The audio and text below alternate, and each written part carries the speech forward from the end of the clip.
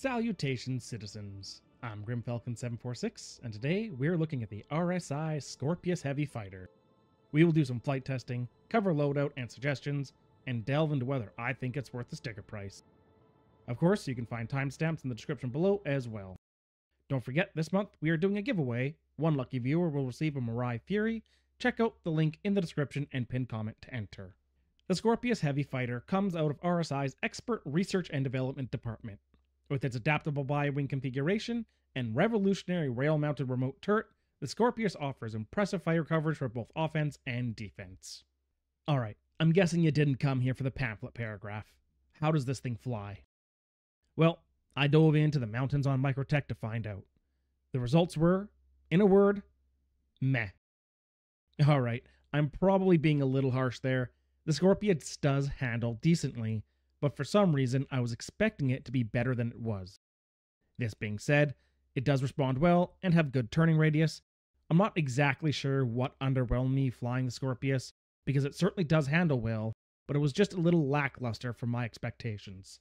Not to be deterred, I took to space and did some tight maneuvering around a station. This went fairly well, and I did feel like it lived up to my expectations here.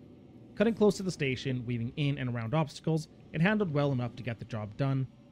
Overall, the flight tests were a success despite my misgivings about the atmospheric handling. So let's talk weapons and components.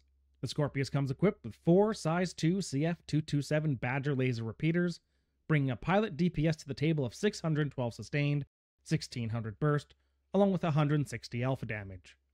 I would swap those out for the FL22 laser cannons. This will bump your pilot DPS to 977 sustained, 1613 burst, as well as more than double your alpha damage up to 440. The stock turrets comes with 4 size 3 CF337 Panther laser repeaters, which carry a DPS of 1130 sustained, 2000 burst, and 240 alpha damage. I would take those off and drop in 4 FL33 laser cannons, which will increase your sustained DPS to 1444. Your burst DPS will remain unchanged for 2000, but your alpha damage will jump to a whopping 600.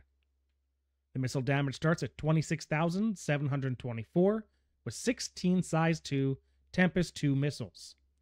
I toss those in the scrap heap in favor of the Bullet 2 missiles and increase your total payload to 44,790 damage. The equipped shield is a size 2 full stop, which I would change out for a Rampart, which will bring your shield HP up to 10,375 from 9,000. The power plants, coolers, and quantum drive don't really need to be upgraded in my opinion, and the listed upgrades would run you just over 170,000 AUEC and are worth every penny. Now let's take a look at the main feature, the rail-mounted turret. From the top position, it has a very good field of view, able to sweep 360 degrees and cover everything above the hull at the top position. It is phenomenal.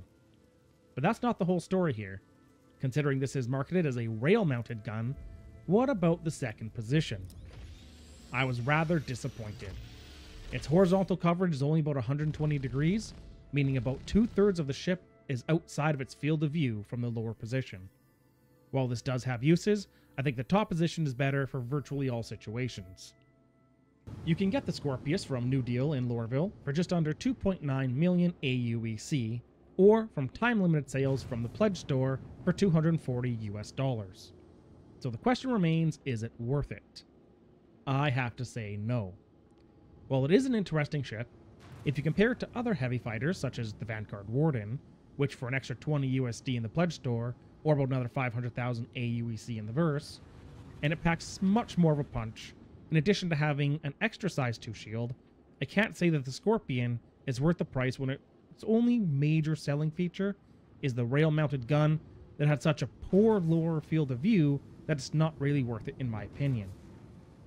Overall, the Scorpius is certainly different, but different doesn't always mean better.